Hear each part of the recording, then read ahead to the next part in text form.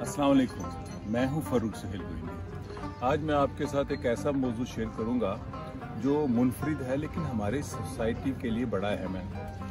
ये जो हमने गलियों में कुत्तों के साथ बर्ताव देखा और करते हैं, ये काबिले मज़म्मत है।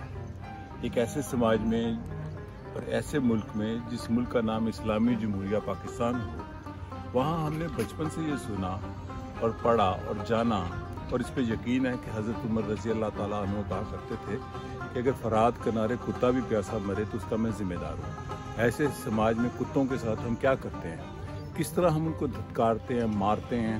और फिर अभी मैंने देखा कि कुत्तों के काटने के बाद जैसे कुत्तों के ख़िलाफ़ ऑपरेशन हुआ और उनकी लाशों का सरेआम उनको लटाया गया, मैं वो तस्वीरें शेयर नहीं करूँगा। मैंने उन ममालिक जिनको हम काफिरों का मुल्क कहते हैं, वहाँ जानवरों के साथ जो बर्ताव देखा, उस पर मुझे अल्लामा इकबाल का वो कहना याद आया कि मगरिब ने रूहानी जमहूरियत कायम कर दी है, लेकिन तुर्की जो कि एक सेकुलर मुल्क है।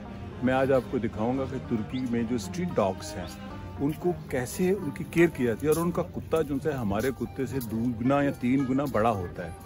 वो उनका टेस्ट करती है बल्दिया, उनको इंजेक्शन लगाती है, उनके कान में एक बुंदिया लगाती है और छोड़ देती है।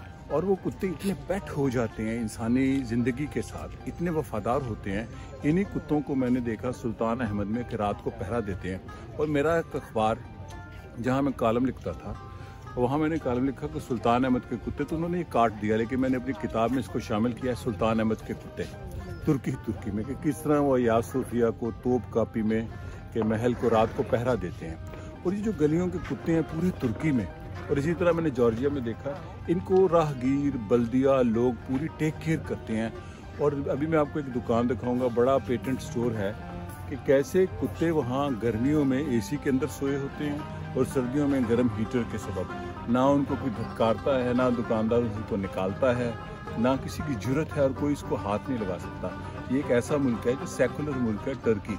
उसकी मैं अभी आपको वीडियो दिखाऊंगा और देखिए। शुक्रिया और खुदा हाफिज़।